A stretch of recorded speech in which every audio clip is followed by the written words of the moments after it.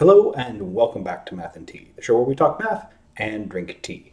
I'm your host, Professor Joseph Vantahei, and in today's episode, we're talking politics. Not national politics, because I'm as sick of that as everyone else, and I cannot believe how much longer it is until November, but instead we're talking math politics. Let's get to it. So the topic for today, and possibly for the next couple of episodes, is Professor Andrew Hacker. He's a political scientist who recently gave a talk at The Ohio State University, and he prompted a lot of thoughts on it. Well, I suppose there's no better place to begin than giving you some background on Professor Hacker himself. Now, to start with, Professor Hacker taught at Queens College. He's a political scientist, but he offered to teach an introductory math course for his university. He was interested in seeing, well, what it was like and what it required. He's interested in math education as a matter of political policy. Why do we teach it? Why do we require certain things to be taught? And the like.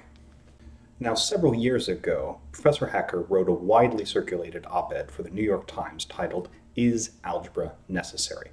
And it should be emphasized, he emphasizes this as well, that it was not his choice of title. That was someone on the New York Times staff. That article, however, led to a book called The Math Myth and Other STEM Delusions. That's STEM as in science, technology, engineering, and mathematics. And, well, he talked about a lot of things, but let me try and boil down his main argument to one salient point. Okay, maybe it's two salient points.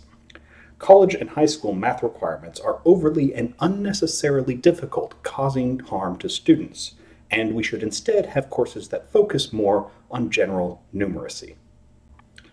And as to my response, well, boy, where do I begin? First off, I should emphasize that when someone writes an article titled, "Is Algebra Necessary?" and then writes a book titled The Math Myth, needless to say, my opinion of them isn't very positive going in, and I should say it's probably not very positive after I left his talk either. I think my opinion of the man himself improved, my opinion of his ideas did not.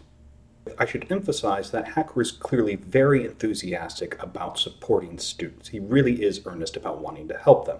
And he's also not denigrating mathematics as an overall field. He feels that math is a good thing, he just disagrees with the policy for math education.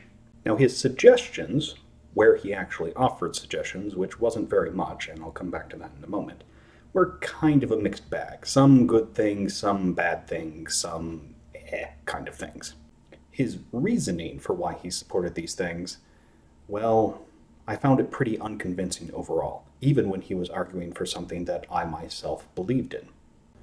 For starters, well, let me go back to my notes for this. For starters, he was frequently self-contradictory. He'd often say one thing and then contradict himself a few minutes later.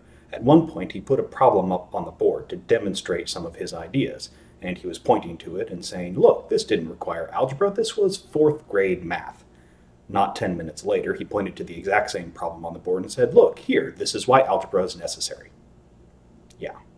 And second off, he relies a lot on what I might call sensationalism, emotional scare tactics. He uses big words that sound frightening, but really it's just because people don't know what they are, not because they're actually things to be afraid of.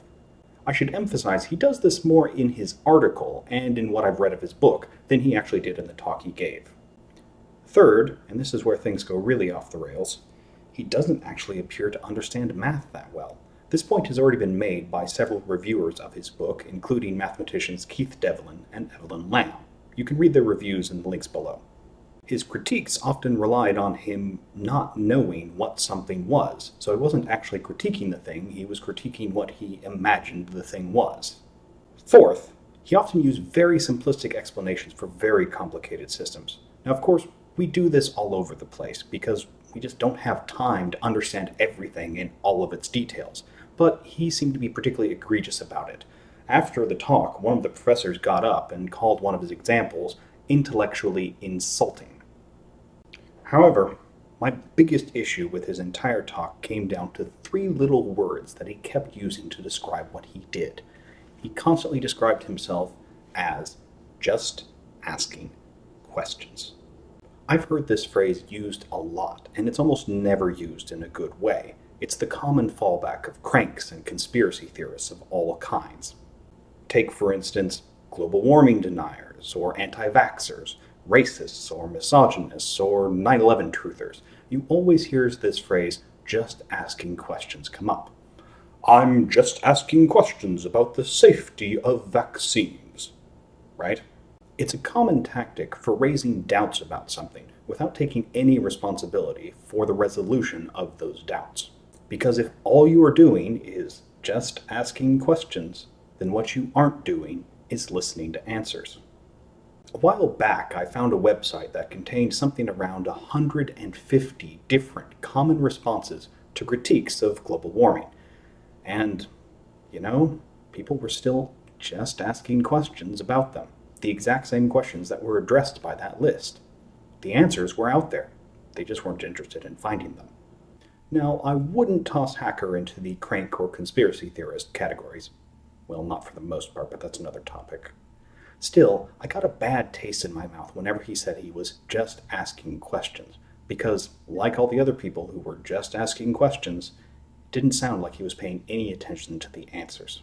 At The Ohio State University, Hacker was introduced by a non-mathematician who heralded him as introducing tough, new questions about math education policy. And this, to me, was absolutely galling.